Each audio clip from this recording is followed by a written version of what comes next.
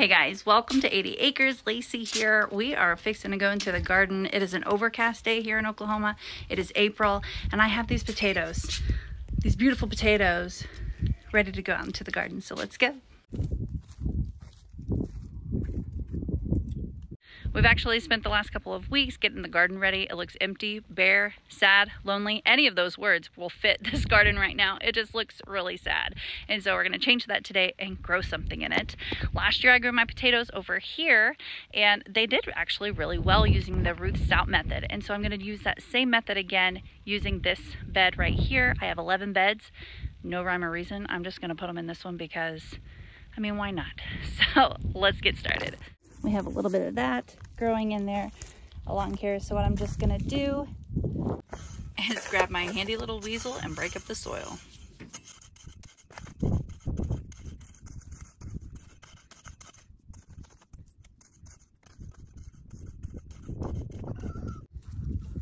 Apparently I have kids coming out here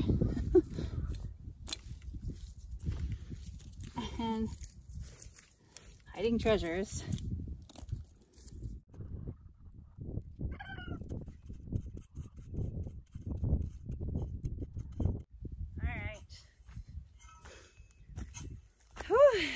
That was good.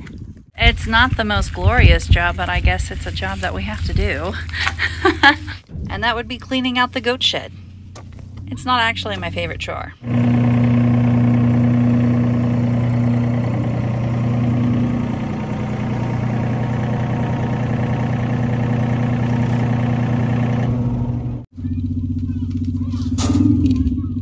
And I just want to plant potatoes.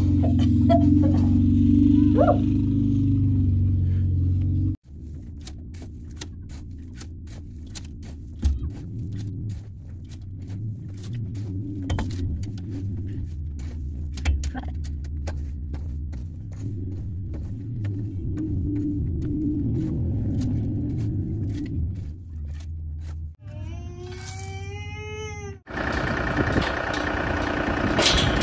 Good job.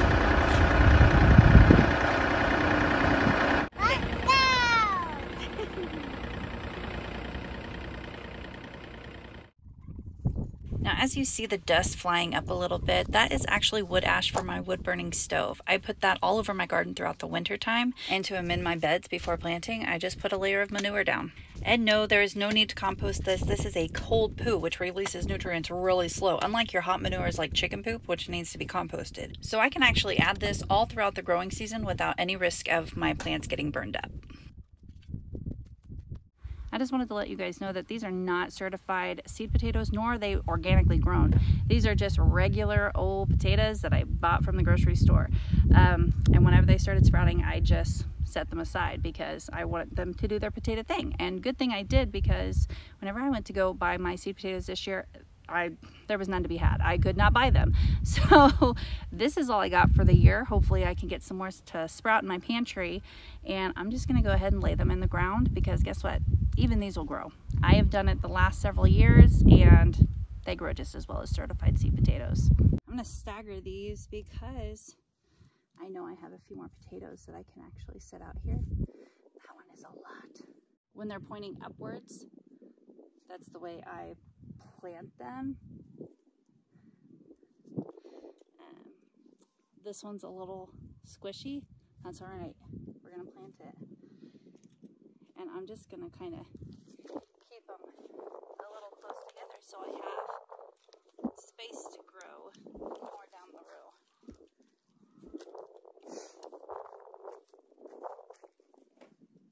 Here we are, zone 6B, and I usually get my potatoes planted late March. Here I am in the first week of April, so I am just right on time. Potatoes usually need 80 to 100 days to fully mature from potato to harvest, and they typically don't like over 100-degree weather. So I'd say we're in the ballpark of getting these potatoes in the ground right on time.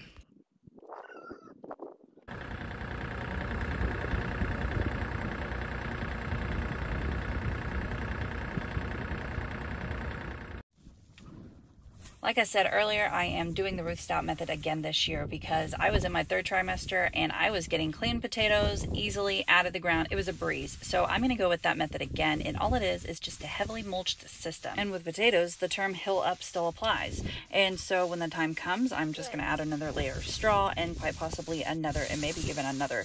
And that's really all there is to it. It makes an incredibly easy harvest.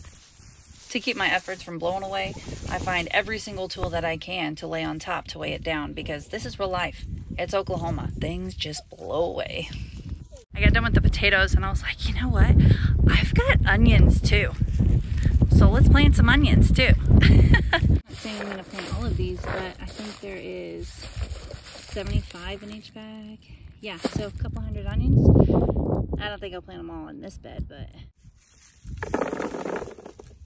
I don't know if you're really wondering on how to get bigger onions, but something that I would have liked to know whenever I first began gardening was how to grow big onions. I was always devastated because when I plucked an onion out of the ground, it was as big as my thumb and it was just so puny and tiny. And after I learned how an onion actually grows, things started turning around for me. I had to choose a short day onion or a long day onion. Those two things actually matter which zone you are in. If you are my fellow 6B growers, then choose the long day onion. We have the 14 to 16 hours that it needs to grow. And another thing that the years of gardening has showed me is that onions don't actually mind growing in straw. They actually quite like it. It's less compactful, less resistance to actually grow that bulb. So there's another tip to grow big onions.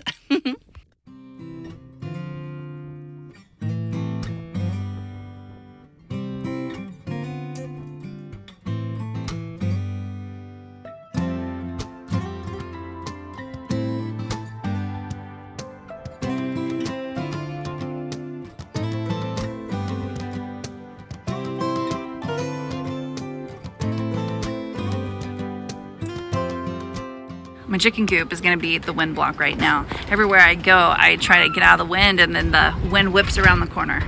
There's not really any stopping it. Not where we are. There's just literally no trees. No trees at all.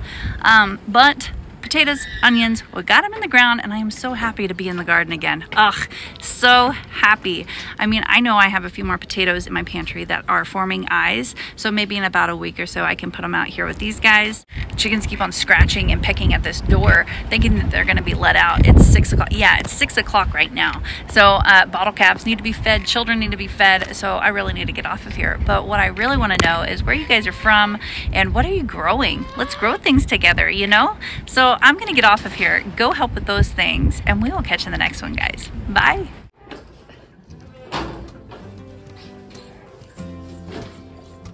Oh, it totally missed.